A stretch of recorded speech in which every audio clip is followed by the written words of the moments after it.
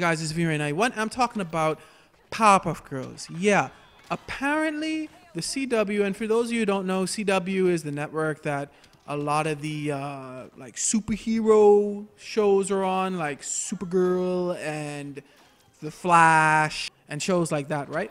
Well, apparently CW has ordered a pilot for a live-action Powerpuff Girls series. Now, I'm not sure if they've already signed it for it to actually happen. It seems like they're just going to try the pilot out right now, you know? Because some things, I think, they don't go past the pilot. So at least for now, it seems like they're ordering a pilot for it. Now, when I first saw this news, I was thinking like along the lines that Powerpuff Girls isn't something that would work live action, right? But apparently the series is supposed to center on the girls who are now disillusioned 20-something-year-olds who resent that they lost their childhood to years of fighting crime.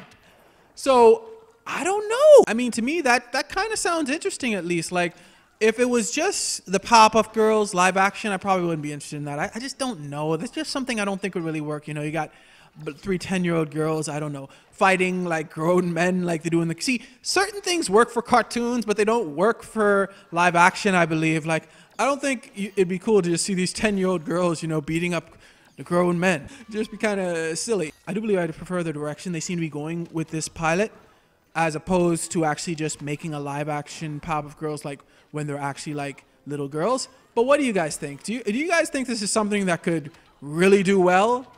Especially since they're kind of changing it up to with the girls being like 20 something. Let me know in the comments below. Thanks for watching. Remember, like, share, and subscribe. May God bless you all.